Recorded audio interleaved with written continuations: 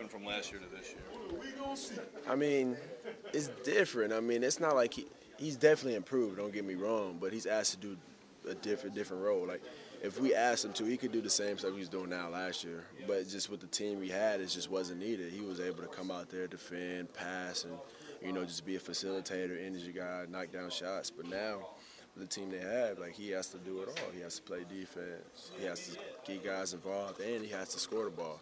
And I was talking to him earlier, just saying that sometimes you just got to find that balance.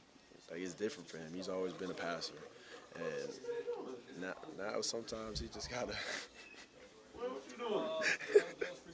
I'm talking about you. I'm talking about you. You wanna come listen? All right, I'm gonna start saying bad stuff about you. Ooh.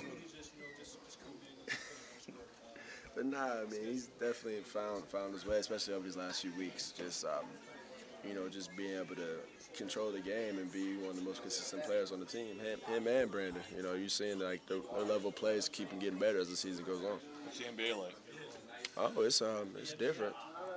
Definitely different. We play a lot more games, and it's like you prepare for Ohio State, and it's a big win. But in the NBA, you have a big win, and we got to play again tomorrow. So it's just like the turnaround is crazy, and definitely don't have the same long, grueling practices like we do here. But just always on the move, traveling and playing in different cities. So I mean, it's cool. It's different. I enjoy it. You miss college? Oh yeah, definitely. I definitely do. That's why I come back. I mean, I feel like that's why all the guys come back. You can't tell me one person that doesn't say college is the best time of their life. Especially like it makes it easy to come back, especially with a program like this when everybody shows love like they do. Like I can come in and just hang out in the locker room at Gavin's locker, and he right here. Right there. With a towel. And it's just like a family, like we're brothers, and it's just like it's fun. What was it like watching it? Was it frustrating at all, knowing that you couldn't get out on the court if you wanted to do something? I mean, it's different. Like it's different. I mean, people ask me like, "You nervous?" Like, I'm not nervous. It's just I want to see them do so well, and I just like seeing my guys do well. It's just seeing a good game, and it was fun today. You're in the NBA now. Do you think Izzo could be a coach in the NBA? People always ask me, Izzo can coach any level he wants to coach on. That's just on him.